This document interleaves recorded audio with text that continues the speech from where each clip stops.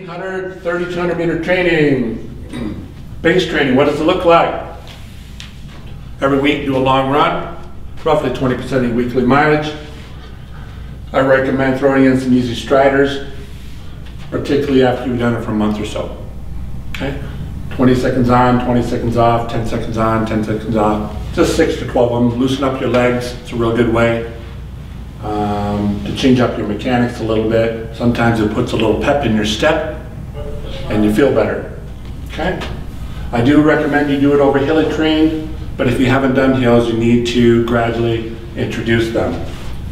And Drew's in the background. How many times did you do a long run over hilly terrain in high school? Every weekend. Every weekend.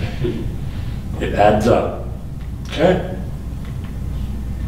One tempo run over hilly terrain each week. I recommend that.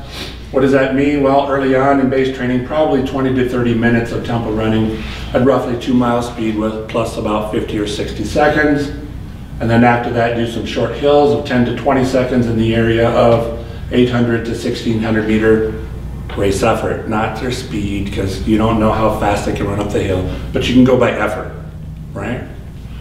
As a general rule, that's 75 to 82.5% of your maximum sprint speed, okay? Most people cannot run faster than 75% of their maximum sprint speed during a mile. Most cannot, unless they have extraordinary stamina from CV training, which is why you need to do it. Okay, what else is in base training? One threshold or CV workout each week. What does that mean? Reps of 3 to 6 minutes in duration.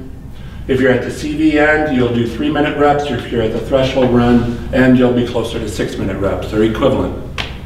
Okay? Several ways of doing the same thing, achieving the same objective. After you do the CV reps, then you do some striders. You can do them in the 15 to 30 second range. During base phase training, if you do them at 2 mile racing speed, that's probably good enough. If you do them, if it's later in the base phase and you've been doing base work for 8 or 10 weeks, you might do 15 second reps at closer to 1 mile racing speed, so maybe even 800 meter speed. All right, and I usually like to do 3 layers during base training. The first was the CV or threshold, second was longer striders or hills, and finally you'll do really short reps that are quick. And I love 3 speeds. I really love 3 speeds in workouts because I think it teaches you mechanics in a variety of ways. Then you no longer become a one-pace runner when you get in a race and get dropped. You can shift gears. You should eliminate the long run the week of the state meet or the national championship, generally speaking. Once in a while, you're going to have to make a compromise. You'll say to yourself, you know what, I don't know if Sarah's going to qualify for the state meet. This week's the qualifying race.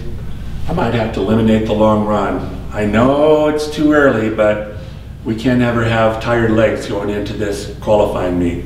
You just got to do it. I always say cut it back 1/3. If they normally do a 90-minute run, cut it back to 60-minute run. If they normally do a 60-minute run, cut it back to 40 minutes. That's good enough to maintain endurance. Peak week, what else? Prescribe an abbreviated workout. There are multiple ways of doing it. You can do threshold or CV followed by a short time trial, which is my favorite, which is a spin-off of Lydiard. Okay? Lydiard didn't do any of the threshold or CV ahead of time. I do. Why? Because not only do I want to maintain stamina, I also want the athlete to be thoroughly warmed up. Because anybody who's worked with me knows, these guys in the back will attest to it. You start doing threshold or CV type stuff, or tempo even, which is a little slower but longer, prior to anything high quality, you want it much better. You feel much better. Okay? But, does the abbreviated workout have to be what I suggest, which is something like that? Or could it be something else that you love? It could be something else that you love to do. Let's say you normally prescribe 6 times 800 meters at 2 mile race effort. That's a workout that you've used for 20 years as a coach. You love it. It's worked. Well, should you prescribe that the week of the state meet? I kind of doubt it. How about prescribing 3 reps instead of 6? Make sense? Right? If you're if you're coaching an 800-meter runner, you might use the same concept, right? Maybe you normally prescribe 4 times 400 meters at their 800-meter race speed, and you give them a 4-minute or 5-minute recovery, which is totally normal training for 800 meters. Well, maybe the week of the state meet, you only assign 2, right? Just enough to get the job done, just enough to maintain the feel for the speed, and not enough to tire them out. Make sense? Okay. Recovery training is basically after the season's over. What does it entail? What do I recommend? What does research show? Basically, research shows after 5 days you start really losing a lot of fitness. Mitochondrial enzymes erode as much as 30% after 7 days of no training.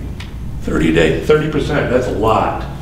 Remember, the mitochondrial enzymes are huge in terms of being able to process oxygen, right? You lose blood volume big time, you start dropping out your plasma volume, therefore your heart has to rapidly beat more rapidly to circulate what blood you do have. Your VO2 max drops because your blood volume drops. So what do I recommend? Well, take 5 to 7 days off completely, okay, and then start back into jogging and striders and stuff like that.